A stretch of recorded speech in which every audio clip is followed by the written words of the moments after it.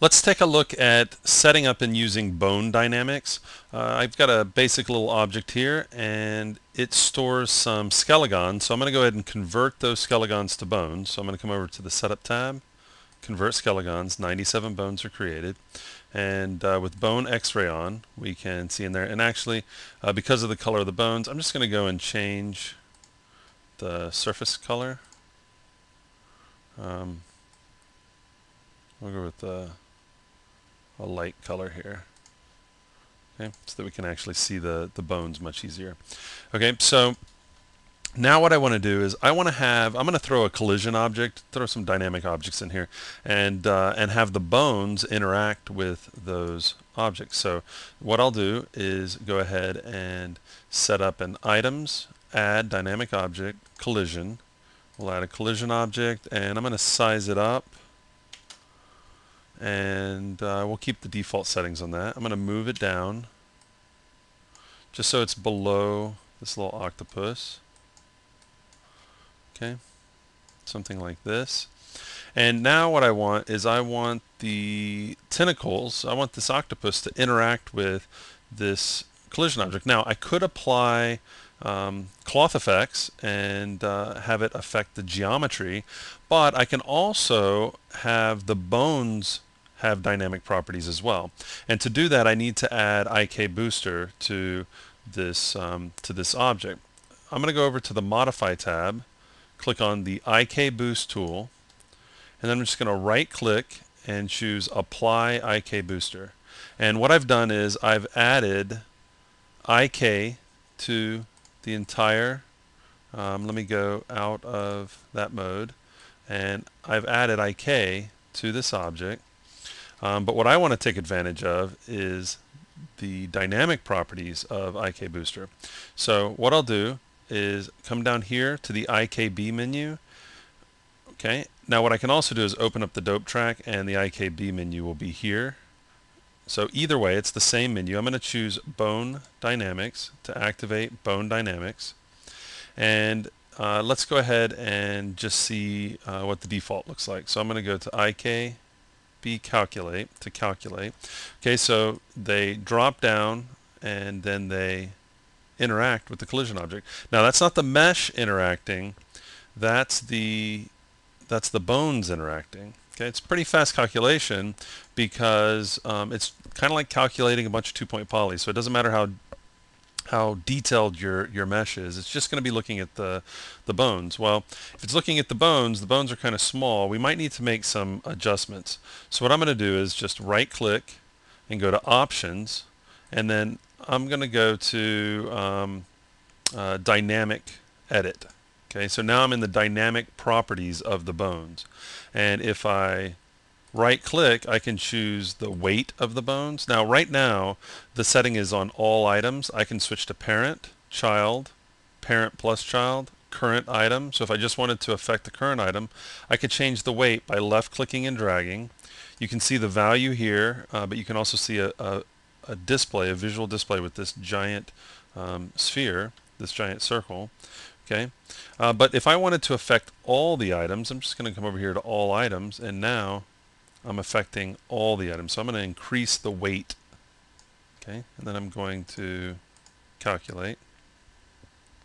Okay, I can also change, I'm going to just bring that down some. I can also right click and change the size, and I can give, you can kind of see the fall off area. You can kind of get how large do you want to make the area that's going to collide. Now if I want, I can size up all of this, say like to here, and then decide towards the tips I want to have them get smaller. Instead of going to say current item and just changing one of them, what I'm going to do is go to child and come to about right here, and I can affect the one I'm selecting and the children after it, and then that way I can move a little faster in sizing these up. Sizing them down. So I'm just sizing down the shape there. Okay, and now I'll go ahead and calculate. Okay, And so the tips can get closer, the tips of the tentacles can get closer because I've sized them down. I can also turn individual bones on and off, or entire chains on and off. I can change the viscosity, the spring, resistance, weight, size, and then I can also end edit to get back to my standard menu by right-clicking. Okay, so now that I have that, I'll do calculate. Now, it's not limited to just collision. We can throw wind in there. It's a dynamic object. It interacts with the other dynamic objects that you can, dynamic items that you can use in the scene. Now, one thing to note is that when it does the calculation, it's baking the frame, so you get a keyframe on every frame, and that's something that you're going to want to know because it's not just setting individual keyframes. It's the equivalent of using dynamics, where dynamics, when you save out an MDD file or a BDD file, you're saving out a baked motion, a baked displacement, because it's going to have a keyframe on every frame for every point. Well, this is a keyframe for every bone. Okay. So let's just do one last thing, just so we can see it. I'm going to go over to Items, Add Dynamic Object, Wind. Okay, and I'm going to throw wind in the scene. I'm going to turn Fall Off mode to off, and then I'm just going to have it pull to. I'm just going to have it pull to the side. Actually, I'm going to increase it pretty large. We can fine tune it so that it doesn't collapse in on itself, but I am going to just force the wind, just to 200, just so that we can see it in action. Okay, and I'm going to, now if I wanted to keep all those keyframes that I had before, I'm really going to want to save off my scene, because I'm about to overwrite them when I do a calculation. And it looks like we're going to need a little more strength here.